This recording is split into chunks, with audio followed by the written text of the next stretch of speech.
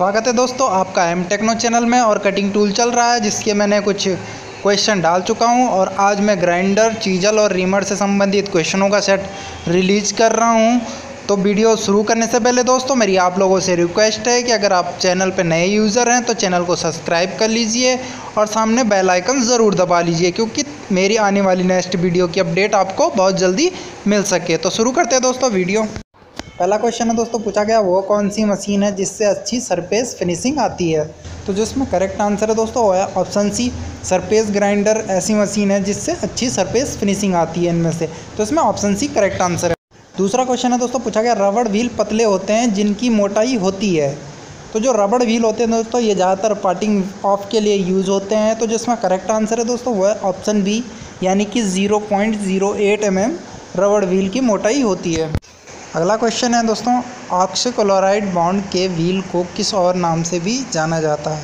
तो जो इसमें करेक्ट आंसर है दोस्तों वो है option B, cool setting bond को ही ऑक्सीक्लोराइड बॉन्ड भी कहते हैं। अगला क्वेश्चन है दोस्तों, पूछा गया सेंटरलेस ग्राइंडिंग में आने वाले दोष को कहते हैं। तो जो सेंटरलेस ग्राइंडिंग में जो दोष आता है दोस्तों उसे कहते हैं ऑप्शन बी, यानी कि लोबिंग। सेंटरलेस ग्राइंडिंग में लोबिंग का दोष आता है।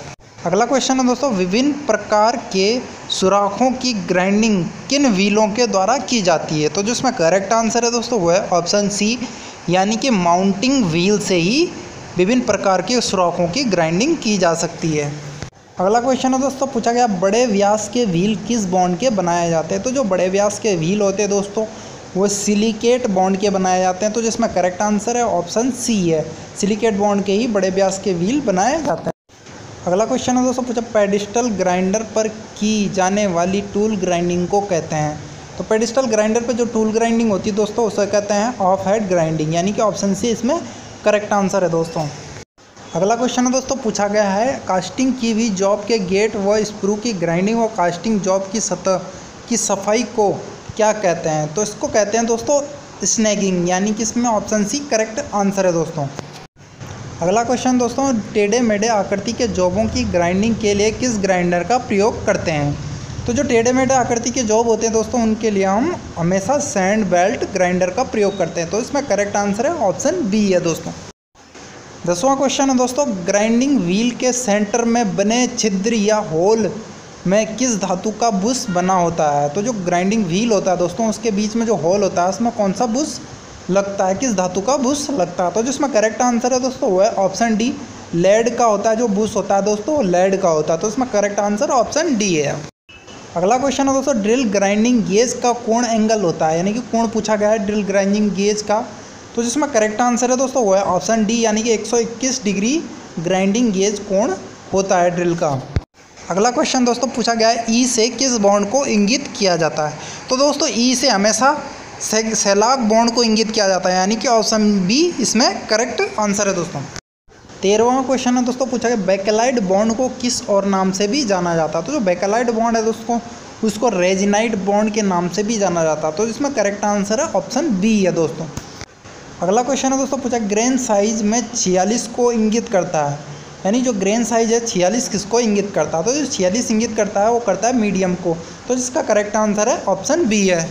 15वां क्वेश्चन है दोस्तों, पूछा है 51A46LSV23, इसमें एल किसको इंगित करता है। तो जो एल इंगित करता है दोस्तों वो करता है मीडियम ग्रेड को। यहाँ पे पूछा गया ग्रेड को इंगित करता है एल। तो इसमें जो करेक्ट आंसर है ऑप्शन ए है दोस्तों। आगे क्वेश्चन दोस्तों रीमर से संबंधित है। पहला क्वेश्चन है दोस्तों, पूछा गया जिग एवं पिक्चर्स के साथ किस रीमर का प्रयोग किया जाता है। तो जिग एवं पिक्चर्स के साथ दोस्तों हमेशा मशीन जिग रीमर का प्रयोग किया जाता है। तो जो इसमें करेक्ट आंसर है दोस्तों वो है ऑप्शन सी, यानी कि मशीन जिग रीमर। अगला क्वेश्चन है दोस्तों, पूछा गया वह कौन सा रीमर है जो थोड़ा सा मिसअलाइनमेंट को स्वयं संयोजित कर लेता है। ये दोस्तों ये क्वेश्चन मैं पहले भी एक वीडियो में डाल चुका हूँ जिसमें थोड़ा सा मिस्टेक हो गई थी। तो इस क्वेश्चन को मैंने फिर से रिप्लेसमेंट किया है जिसका करेक्ट आंसर दोस्तों है ऑप्शन बी, यानी कि फ्लोटिंग रीमर ही मिसअलाइनमेंट को स्वयं संयोजित करता है। अगला क्वेश्चन है दोस्तों, पूछा गया ऐसा कौन सा रीमर है जिसकी बॉडी में प्लग लगाया जाता है ताकि प्लग टाइट करके बॉडी फैलाई जा सके। तो जिसमें करेक्ट आंसर है दोस्तों वो है ऑप्शन सी, एक्सटेंशन रीमर ही ऐसा रीमर है जिसकी बॉडी में प्लग लगाया जाता है और प्लग लगा के उसे टाइट करते ही उसकी बॉडी फैलने लग जाती है। तो इसमें करेक्ट आंसर ऑप्शन सी है। अगला क्वेश्चन है दोस्तों, पूछा गया आर्बर की सहायता से किस रीमर को पकड़ा जाता है? तो जो आर्बर की सहायता से मशीन में जिस रीमर को पकड़ा जाता है दोस्तों, उसे कहते हैं सेल रीमर। यानी कि इसमें ऑप्शन ए करेक्ट आंसर है, क्योंकि दोस्तों सेल रीमर हमेशा बड़े बड़े सतहों की रीमिंग करने के लिए प्रयोग किया जाता है। इसमें करेक्ट आंसर ऑप्शन ए है। अगला क्वेश्चन है दोस्तों, पूछा गया एक हॉल की रीमिंग करने पर उसका साइज बढ़ जाता है तो उसकी सतह पर कई स्थानों में धब्बे रह गए, जिन निम्न में से इसका क्या कारण हो सकता है? तो जिसमें करेक्ट आंसर है दोस्तों वो है ऑप्शन सी, यानी कि उसमें रीमिंग अलाउंस कम होने के कारण ही उसमें कई जगहों पर धब्बे रह गए हैं। तो जिसमें करेक्ट आंसर ऑप्शन सी है।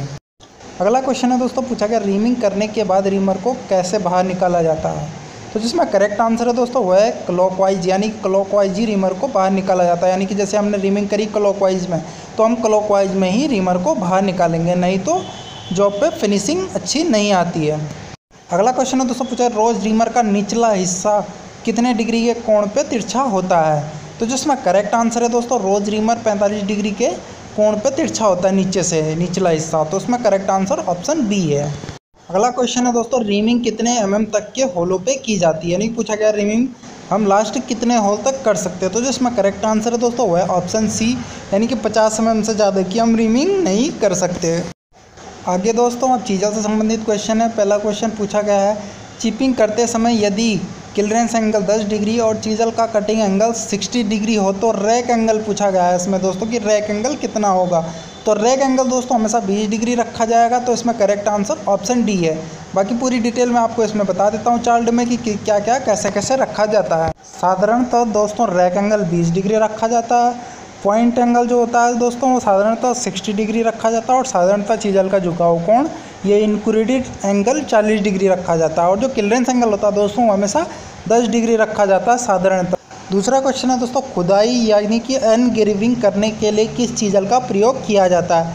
पूछा गया हमें एनग्रेविंग करनी है तो हम किस चीज़ल का प्रयोग करेंगे? तो जिसमें करेक्ट आंसर है दोस्तों वो है option B, diamond point chisel का ही हम प्रयोग करते हैं खुदाई के लिए, एनग्रेविंग के लिए। अगला क्वेश्चन है दोस्तों कास्टिंग के बाद रफ स्पॉट को हटाने के लिए हम किस चीज़ल का प्रयोग करते हैं? पूछा गया रफ स्पॉट हटाने के लिए किस चीज़ल का प्रयोग करेंगे? तो जिसमें करेक्ट आंसर है दोस्तों वह है रफ स्पॉट हटाने के लिए हम हमेशा काऊ माउथ चीज़ल का प्रयोग करते हैं। तो जिसमें करेक्ट आंसर है काऊ माउथ चीज़ल ऑप्शन ए। चौथा क्वेश्चन है दोस्तों हॉट चीज़ल का कटिंग एंगल रखा जाता है। हॉट चीज़ल का कटिंग एंगल पूछा गया दोस्तों, हॉट चीज़ल का कटिंग एंगल हमेशा 30 से 32 डिग्री रखा जाता है, इसलिए इसमें करेक्ट आंसर ऑप्शन बी है दोस्तों। अगला क्वेश्चन है दोस्तों मोस्ट इंपॉर्टेंट क्वेश्चन है, बहुत पूछा जाता है एग्जामों में। कैप चीज़ल का दूसरा नाम क्या है? जो तो कैप चीज़ल का दूसरा नाम है वो क्रॉस कट चीज़ल ही कैप चीज़ल का दूसरा नाम है। तो इसमें करेक्ट आंसर ऑप्शन बी है। अगला क्वेश्चन है दोस्तों चीज़ल के पॉइंटों की हार्डनेस कितनी रखी जाती है? तो जो चीज़ल के पॉइंट की हार्डनेस रखी जाती है दोस्तों वो रखी जाती है 53 से 59 HRC। तो इसमें करेक्ट आंसर है ऑप्शन सी। अगला क्वेश्चन पूछा गया दोस्तों बियरिंग के अंदर तेल की नालियां काटने के लिए हम किस चीज़ल का प्रयोग करते हैं? यानी कि इसमें सीधा सीधा पूछा गया कि ऑयल ग्रुप काटने के लिए बियरिंग के अंदर ऑयल ग्रुप काटने के लिए हम किस चीज़ल का प्रयोग करेंगे? तो उसके लिए दोस्तों हम हाफ राउंड नोज चीज़ल का प्रयोग करते हैं, इसलिए इसमें करेक्ट आंसर ऑप्शन डी है। अगला क्वेश्चन है दोस्तों पूछा गया श्रृंखला ड्रिलिंग के पश्चात धातु को अलग करने के लिए किस छेनी का प्रयोग किया जाता है? यानी दोस्तों इसमें पूछा गया है कि चेन ड्रिलिंग के पश्चात धातु को अलग करने के लिए हम किस चीज़ल का प्रयोग करते हैं? तो उसके लिए दोस्तों हम जालीदार छेनी का प्रयोग करते हैं, यानी कि वेब चीज़ल का प्रयोग करते हैं, इसीलिए इसको जालीदार छेनी भी हिंदी में कहा जाता है। तो इसमें करेक्ट आंसर ऑप्शन सी है। दोस्तों पूछा है चीज़ल निम्न अवस्था में मेटल में नहीं धंसती है। तो जो इसका करेक्ट आंसर है दोस्तों वो ऑप्शन ए, यानी कि रैक कोण अधिक होने के कारण ही चीज़ल मेटल में नहीं धंस रही है। थैंक यू दोस्तों इस वीडियो को अंत तक देखने के लिए। अगर आपको वीडियो अच्छी लगी हो तो शेयर और लाइक और सब्सक्राइब जरूर कर लेना और सामने बेल आइकन ज़रूर दबा लेना ताकि मेरे आने वाली लेटेस्ट क्वेश्चनों की वीडियो आप तक पहुंच सके।